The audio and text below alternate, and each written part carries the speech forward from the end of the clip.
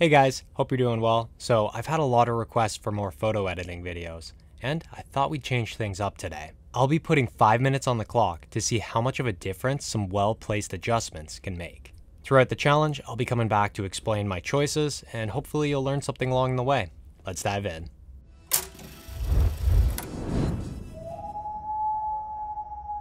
Let's get that timer set and jump into the edit. Alright, 5 minutes is on the clock. For this edit, I think I'm really going to focus on some simple masks. Masks are a powerful tool in photo editing. They allow you to make selective adjustments without changing everything at once. With this first mask, my goal is to hopefully create a little bit more separation between the fox and the background. So we're going to invert this selection I've made, and I just want the background. So using a linear gradient, I can remove the grass and also use it to clean up the rough selection underneath the fox. And with this mask, I just want to try and make things a little bit darker, so the subject pops a little bit more. By darkening and softening the area, I can guide the viewer's eyes straight to the fox, and hopefully avoid some of the clutter behind her. I'm also going to warm up the background a bit and add some atmosphere by decreasing the clarity and dehaze sliders. This just gives it a little bit of a warmer glow. This next mask is really simple, but it'll make a big difference. I'm adding a linear gradient over the grass at the bottom of the frame, and by darkening it just a little, it creates the illusion of a soft shadow. With this one mask, I think it really takes away from the flatness of the grass. It's no longer just this solid green block at the bottom of the photo.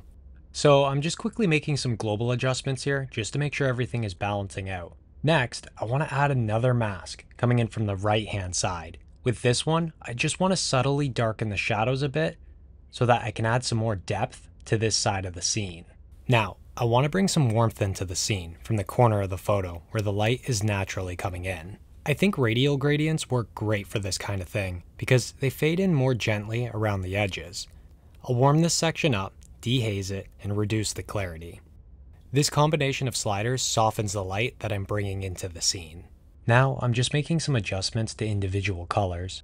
I want to add a little bit of red into the orange and yellow hues. I'm also going to add some warmth into this scene using the color grading wheels. I chose to only adjust the highlights here. I really was going all in for this golden hour feel, so I quickly went back to some of the global adjustments again to increase the overall warmth, and I did try to balance that out a bit by adjusting the green and purple tint. Okay, so we've made a lot of changes so far, and these next ones are going to be subtle. I don't want to overdo it.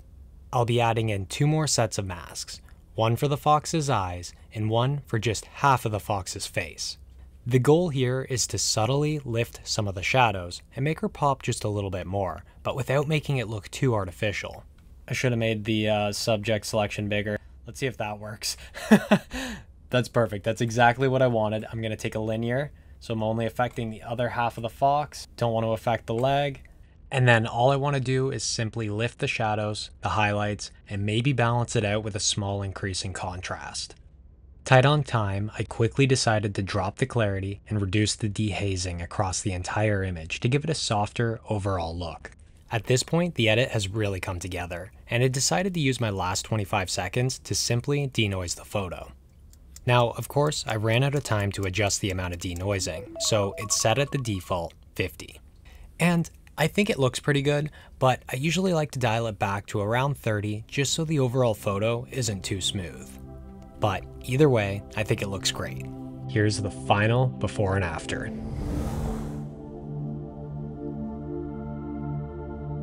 And that's the challenge done.